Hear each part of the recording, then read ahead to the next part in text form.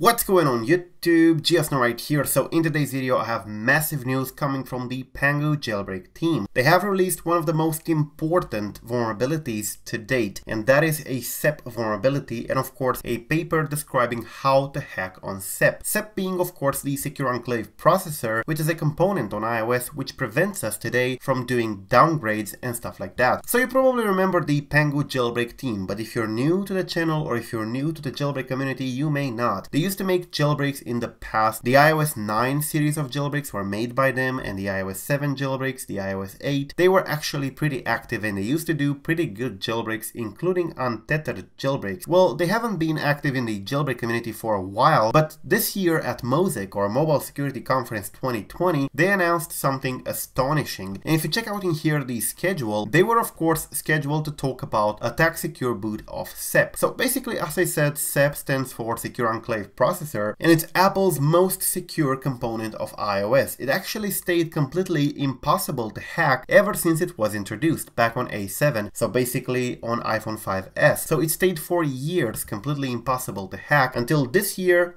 PANGU successfully did it, and this is actually incredible, and nothing will ever be the same again for downgrading. So as you can see here, they were talking about a SEP or Secure Enclave Processor attack and stuff like that, and they finally released that publicly. Now if you remember, they also demonstrated a jailbreak back at the MOSEC, and it was a jailbreak for the iOS 14. So they are clearly very active in the jailbreak community still, even though they didn't release this jailbreak, at least not for the moment. This was back on July 24, but they did indeed achieve a jailbreak on iOS 14, and it's not based on Checkmate. This one actually was based on a TFP0 kernel exploit because this was on an iPhone 11. But today, researcher Vuln, part of the PANGU team, posted, quote, "Enjoy Blackbird."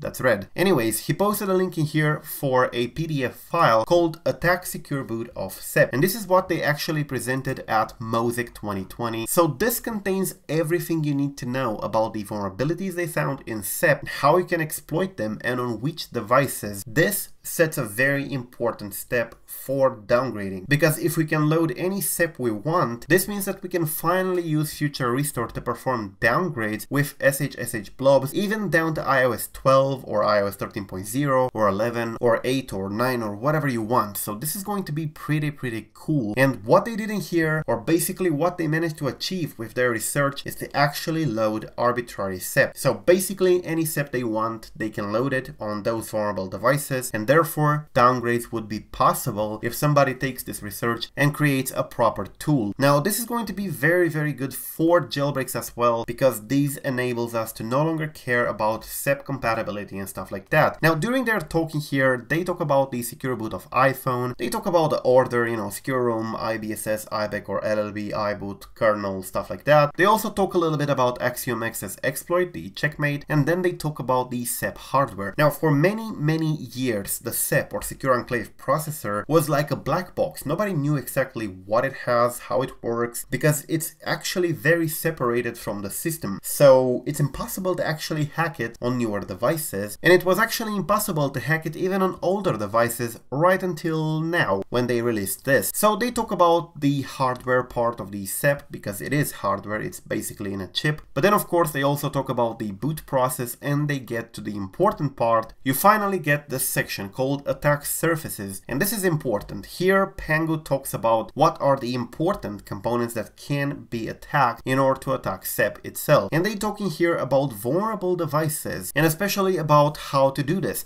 So basically they figured out that the A8, A9 and A10 devices have SEPs that are indeed vulnerable. And in here, on those devices, which include the iPhone 7, 7 Plus, 6S, 6S Plus, 6 and stuff like that, and all these devices in here can actually boot a custom SEP, which would make downgrading very easy in the future. So what they managed to do, quote, "We could now read and write SEP memory." This is massive. The SEP memory was always completely separated, completely isolated from the rest of the system. It was like a black box that nobody had access to, locked at hardware level and stuff like that. So to be able to read and write the SEP memory is like opening the Fort Knox vault. And they managed to do this which is incredible and of course will help a lot the jailbreak community and the downgrade community. And basically at the end of their talking here, they talk about the fact that the A8, A9 and A10 devices are indeed vulnerable, the A7 and A11 are not vulnerable, but the failure results are different, and the consequences is that on A8 and A9 you can load arbitrary SEPOS, which means basically very easy downgrade in the future, and on A10 you can do a replay attack, which again can indeed be used for something very useful for downgrades. So what they posted in here is actually very useful, very important. It's the first time we get any sort of vulnerability ever in the history of SEP, and SEP, as I said, was introduced back when iPhone 5S was introduced. So for years the SEP was completely impossible to break or to hack, and these guys in here managed to do just that, and they posted this publicly, which is very cool. So actually thanks to PANGU for making this publicly available. This is incredibly useful research that will definitely shape the future of downgrades and jailbreaks. So that's basically it, guys. You can find PANGU's research in the description down below if you want to check it out. I definitely recommend you to do so if you are interested in iOS security. It's definitely cool and it's a worldwide premiere. So thank you for watching. I am GeoSnow. Till the next time, subscribe to stay updated and peace out.